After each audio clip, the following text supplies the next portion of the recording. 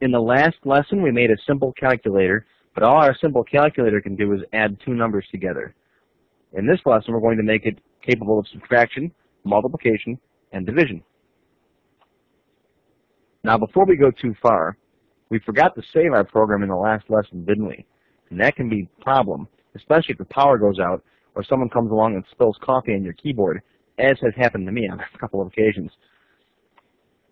Well, okay, I spill coffee on my keyboard on a couple of occasions. So one time the computer actually went up in smoke. But we'll talk about that later. Let's go ahead and save our program by clicking on the Save button. And here we are. Notice we're still in our VB Files folder. Let's save the form. I'm going to call this Simple Calculator. And I'll hit Save. We can also save the project as Simple Calculator. Simple Calculator. But don't save it as simplecalculator.frm. That's bad. All right, make sure you just click and save here, and it will save it as a VBP file, a Visual Basic Project file. It's okay to have the form and the project name the same thing, especially if you only have one form in your project, like these simple programs that we're writing today. Now, so far, our calculator only does addition. We have calculate here, but calculate only does addition. So let's change this button, first of all, so the caption says add. And then we'll make some more buttons that do subtract, multiply, and divide. So let's click on this button and get to its properties. And we can leave the name alone. Calculate button is fine. We don't have to worry about changing it to sum button, although we should. But let's change caption down here to add. And now this button says add. And in fact, let's make it a little bit smaller. There we go. Now let's add another button over here to subtract. I'll just copy and paste this button. Copy and paste. Do you want to create a control array? I'll say no. And here's our other button. I'm going to slide it down here. Let's change this one's name to SubtractButton. And I'll put the caption subtract on it. Now, let's see its code. Double click on the subtract button. Here we are inside of our code window again. I'm going to enter. This time it's going to be very simply answer equals the value of the first number minus the value of the second number. Could I have copied and pasted that and just changed the operations? Certainly. But I wanted to type it in again so you can see exactly how it looks. Let's go ahead and try it. Let's run our program. Type in 5 and 7. Add, I get 12. Subtract, I get -2. Perfect. Our add and subtract buttons are working perfectly. Let's add two more real quick. Let's add multiply and divide. I'll close the program. I'm going to close the code window for now. That'll put us back here. Now let's copy and paste two more buttons. Copy, paste, control array no, and then paste again, control array no. Let's move these over here. I'll teach you how to better deal with control arrays in a future class. And let's change the properties of these buttons now.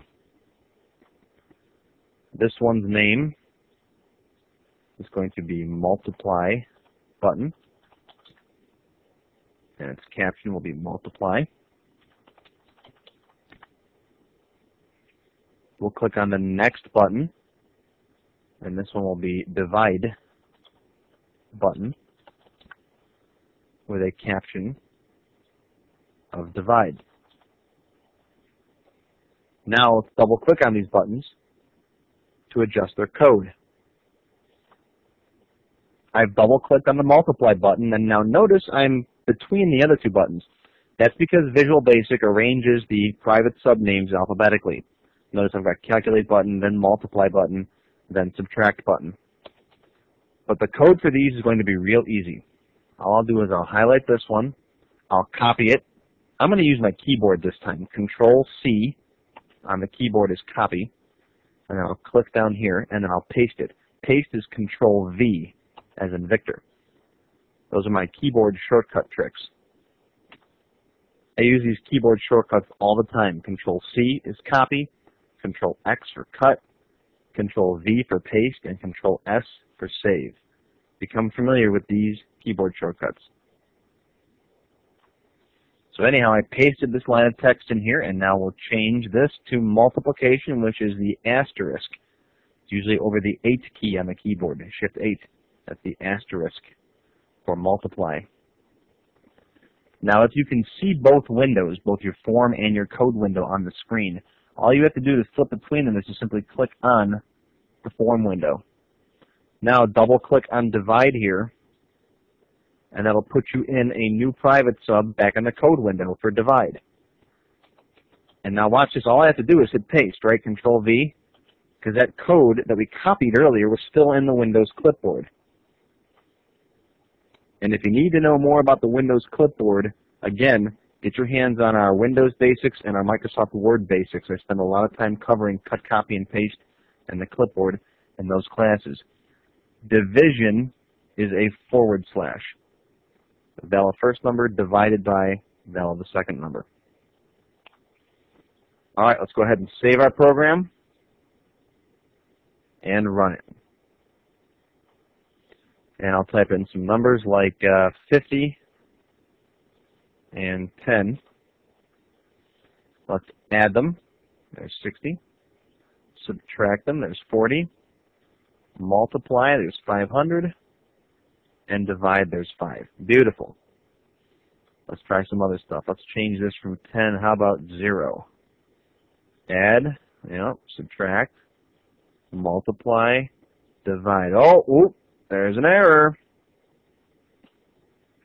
Now, this is not a compile error. This is not a syntax error in our code. Our code is fine. What we have here is a runtime error. There's two kinds of errors you're going to get. Syntax errors are generally compile time errors. In other words, when the program gets put together before it actually runs, the Visual Basic program looks at it and says, hey, this isn't right. I can't run your program. Something's wrong here. Those are the easy ones to find. Then you've got your runtime errors. Runtime errors are the nasty ones. These are errors in the logic of your code. They don't usually show up until you start running your program, and sometimes they're buried deep so they don't even show up right away. We've released software commercially that has had runtime errors in it. Even Microsoft has released software that has had runtime errors in it. But this is an easy one to fix. It says division by 0. Basically, you violated one of math's rules. You can't divide by 0.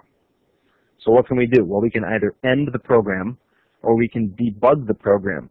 Now, we're going to spend a lot of time in one of the future classes going over debugging. It's a whole class in and of itself. But let's go ahead and click on the debug button and I'll show you what it looks like. Here we are. Essentially, it brings us into the code that generated the error. And if you hold your mouse pointer over any of these, you can see what the value of these different variables are. Answer is 0. First number is 50. Second number is 0. And that should be enough right there to tell you that, yeah, we got a problem. Now, what we're going to do at this point is we're going to stop our program. Our program is technically still running. Here's the start button. Well, notice there's over here, there's an end button. Click on the end button, and that will stop the program. Now, there's two ways we can fix this error. The first way is to simply have Visual Basic ignore any errors and continue moving. That's what I like to call the easy, cheesy way out of it. And here's the easy, cheesy way. Come up in front of this line of code. So I'm going to click up here, press Enter to give me a blank line, and then tab in. And I'm going to type in on space error space resume space next. On error, resume next. What does that do? Basically, it says if you encounter an error while running this subroutine, ignore it and move on to the next line. Now, in this case, there is no next line, but it'll basically not generate an error. Let's see how that works. Let's run the program. I'll type in 2 and 0 and hit divide. and nothing happens. Like I said, it was easy, but it's cheesy. There's nothing telling the user, hey, you can't divide by 0. So it would be nice if we could generate our own little error message. Let's stop the program. Now there are a couple of ways to do this. I don't want to get too deeply into error checking and error handling in today's class, but let's get rid of this on error resume next. Delete, goodbye. And let's put in a couple of extra blank lines. Now what I'd like to do is I'd like to handle this error myself. And the way we're going to do that is we're going to look at the denominator, the second number, and we're going to see if it's equal to 0 before we try dividing it. If it's 0, we'll pop up a message box that says, hey, you can't divide by 0.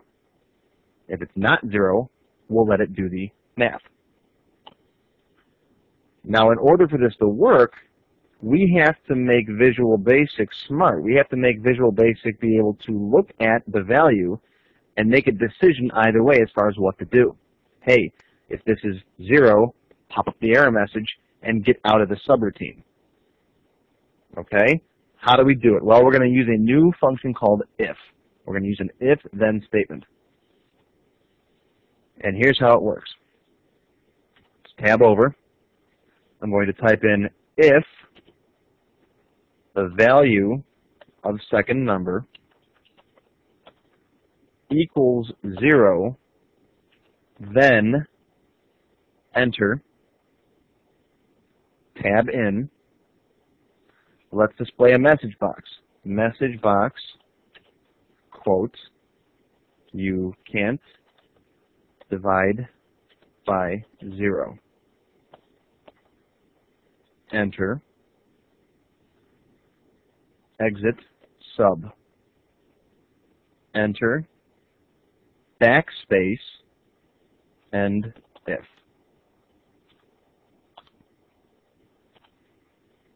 Now, what is all this? Let's take a look at it line by line. If means we're going to check a value. If the value of the second number is equal to 0, then do some stuff. We're going to do all the stuff between the if statement and the end if statement. You can put any number of lines that you want in here. All right, what's the stuff? Well, message box, we know, right? Message box, you can't divide by 0, that's easy. Exit sub means get out of Dodge. That means exit this sub, you're done.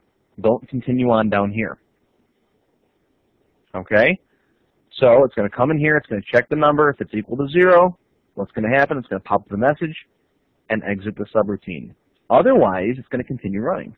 It'll come down here and do the math. Let's save our program. I like to save my work often. And let's run it and see what we get. All right, here we go. 5 and 0. Divide. Oh, you can't divide by 0. Look at that. Isn't that nice? And then we'll hit OK. Let's try something with an actual value in here.